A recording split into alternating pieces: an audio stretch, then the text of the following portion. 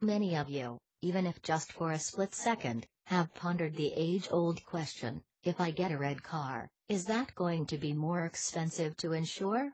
You then come to your senses, and realize how silly a question this is.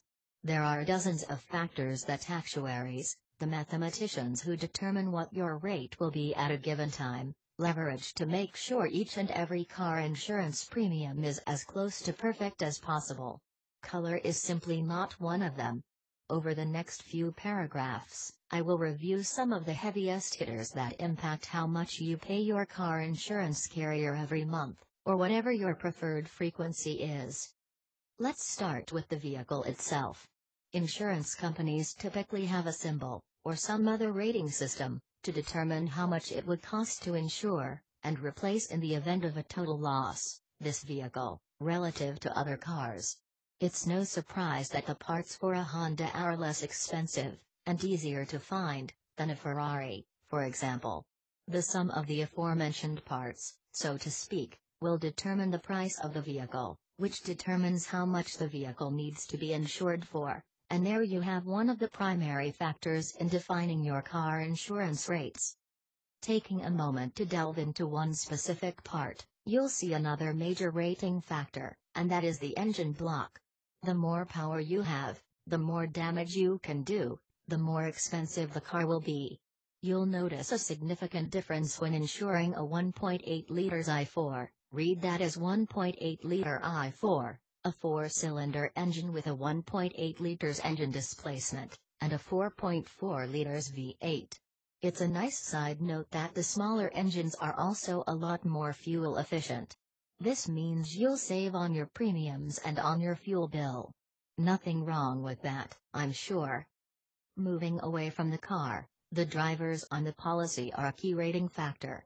A 17-year-old with a brand new BMW 7 Series will be several orders of magnitude in premium above a 40-year-old in a Toyota Corolla from a prior model year. Tickets, accidents, suspensions, DUIs, and so forth will also impact what you pay. Using one example, you will be assessed 1 point for most tickets, 1 point if you are at fault in an accident that causes more than $1,000 in damage, and 2 points if you injure someone in an accident. If you have 2 points on your license, you lose the discount that may be available to you known as the Good Driver discount, which can be as much as 20% off your premium. Your record will be impacted for 3 years from the conviction date, accident date, or date your license status moved from suspended to valid. A commonly overlooked driving habit is your annual miles. Did you know that, if you don't specify, chances are great your premium reflects someone who drives 10,000 miles a year? Have an honest conversation with your broker about how far you are from work, what kind of road trips you do or do not take every year, how often and far you have to drive to the store, and so on. Every mile counts. Now that you have one neatly packaged bundle of ways your car insurance rate is calculated, time to drop that off where you live. Yes, your zip code is the final major consideration for how much you will pay. If you walk down your street and see a handful of high-end vehicles, or can't go more than a day without seeing another accident nearby, you can bet your rate will be a little higher than even a neighboring zip code with more modest vehicles and less accidents. And yes, a mere move across the street, if you cross a zip code border, can impact your rates. The purpose of this article is to help increase your awareness of why you pay what you pay, and also to help you project the possible impact that a move, a shiny new vehicle, or that speeding ticket may have.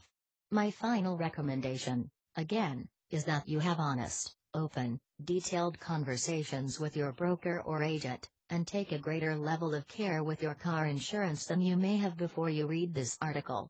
He is an All Lines agent, based in the state of California, who works to find people the best deals on whatever kind of insurance you can think of: car, home, landlord, investment property, commercial property, boat, umbrella, life, health, individual and group, business owner, and the list goes on. Take a moment to visit the website, then reach on out for a quote. He'll work hard to save you as much as he can. Share this video and subscribe for more interesting auto insurance tips. Article source, EzeinArticles.com web link.